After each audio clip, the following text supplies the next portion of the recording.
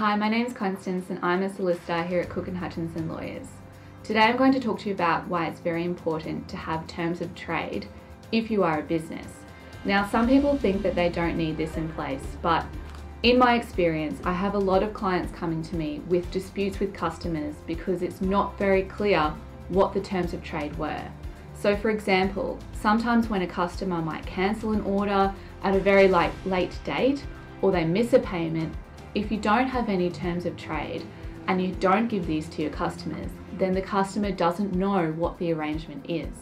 So the problem is by the time there is a dispute in place, it's too late to have your terms of trade drafted then, because you have to then negotiate with the customer about what would be your terms and when they have to make those payments.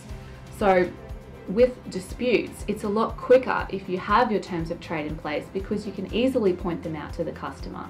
You can show them what it says, and the customer will usually say that that's okay because they've engaged with you with those terms of trade in place. So if you don't have any terms of trade, please come and see us and we can give you a quote and a 30-minute consultation for free.